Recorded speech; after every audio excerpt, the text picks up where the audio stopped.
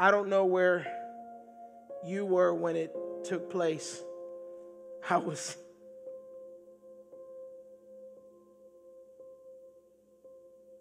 was laying in my bed next to my wife, and she was talking about changing the color of the paint in the den, and I was going more towards a blue. She was going more towards a gray, and I turned around to show her the color I was looking at, and all I saw were her clothes laying there, and she was gone.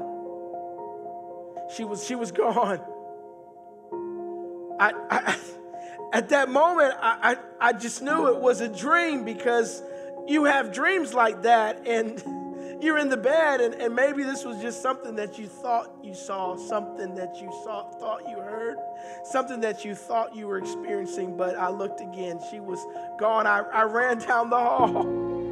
I ran down the hall, and I cried out my kids' names, and nobody answered. All I saw was their clothes left in their place. But I'm speaking to the choir. We all experienced something like that. If not, you would not be here today.